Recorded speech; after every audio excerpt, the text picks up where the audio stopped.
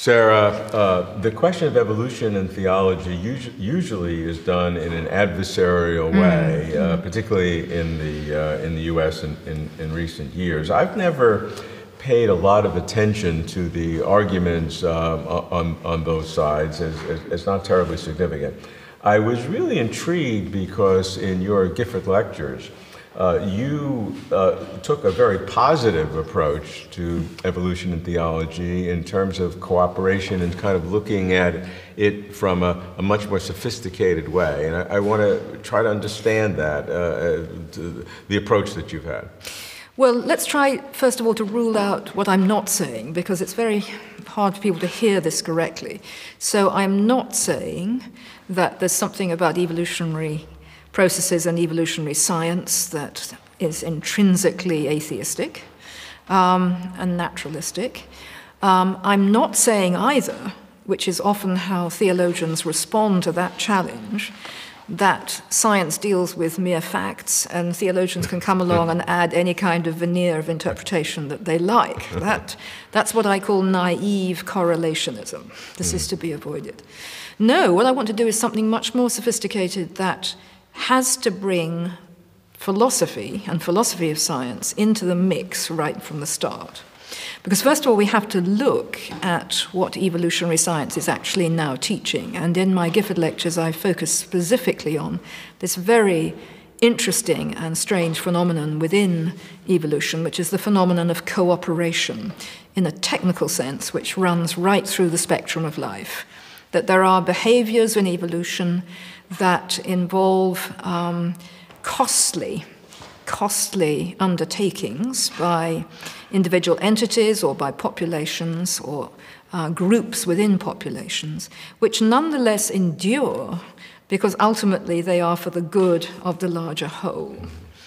It is, of course, distractingly suggestive already to call those sacrificial behaviors. So let's bracket that for the moment and just focus on the lean notion of cooperation. Now, once you start to talk about cooperation in evolutionary science, you are in the middle of an immediate argument of the most important form. What is the meaning of cooperation in evolution as a whole? Science comes front-loaded with its own hermeneutics of what this meaning might be, and that in the last few years there's been an enormous discussion about whether cooperation, when we find it in evolution, which we do everywhere, is simply to be explained or explained away as a phenomenon that has evolved actually for the sake of genetic continuity. So according to Hamilton's rule, which is one way of explicating this mathematically, this phenomenon works to the extent that it furthers the good, not of my direct descendants, which I have not had in this case, but my nephews and nieces, for instance. Now, if this is the case, then it's not particularly interesting in a way. It is simply another form of evolution behaving as it does in order that life is sustained. However, in the debate that's going on at the moment, philosophical issues are at stake because it is not absolutely clear that that's the end of the story where cooperation is concerned. Cooperation even seems to work in cases where there are groups that do not involve genetic inheritance or immediate genetic goods. These are the really interesting test cases about which Darwin himself actually had a premonition in The Descent of Man. And when you think that this phenomenon of costly behavior, which is nonetheless positive, runs right through the spectrum of life, it's natural, I think, to begin to wonder what you want to make of it in terms of philosophical explanation. So can you make a leap from that to some sort of a purpose beyond the obvious purpose of whether it's the individual gene or the family or the species? I mean, the locus of the survival of the fit, that's an argument within evolutionary theory. But no matter where you go there, how do you go from a kind of an optimization of whatever level you're optimizing to a deeper purpose? Well, here's where the controversial stuff comes in. And I think you have to beware again. Don't imagine that there's going to be a major leap here immediately to some kind of reintroduction of the idea of teleology as someone like Paley thought of it. No, I think it's much more demanding than that.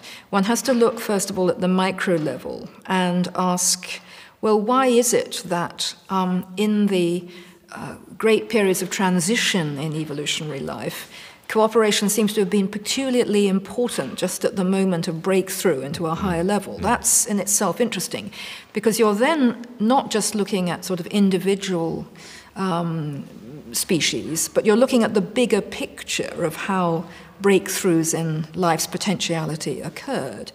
And then if you start to look at individual species again and raise once again, which goes against the grain of much evolutionary theory, of what the, as it were, the purpose of cooperative behaviors are.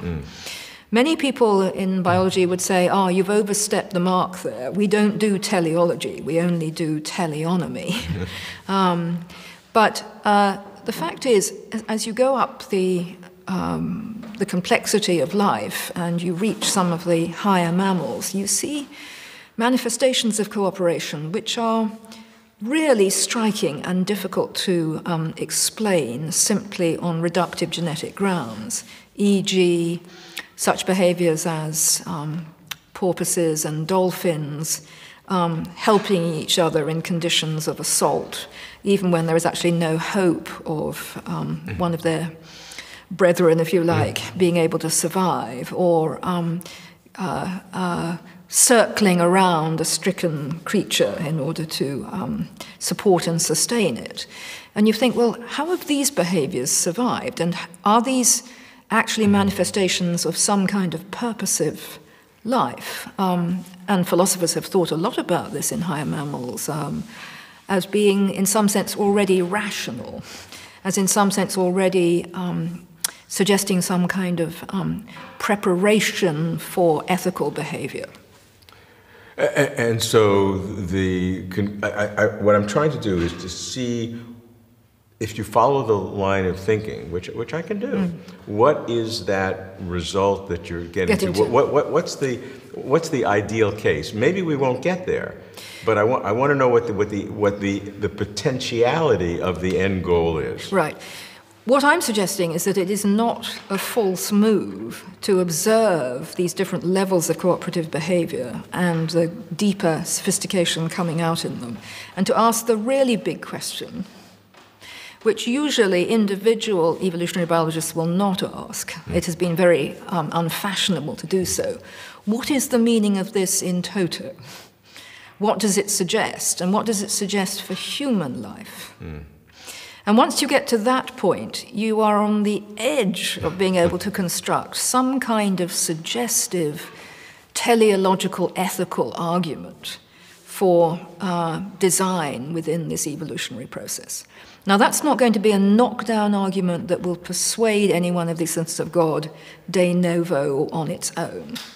But it's a suggestion, which then I think and argue has to be met by some kind of transformation epistemically in the self to add up to an argument for God's existence. So there are the evidences, then there are the kind of suggestibilities here that, without irrationality, I think, may cause us to think afresh about whether this whole spectrum of evolutionary behaviors has some deeper teleology within it.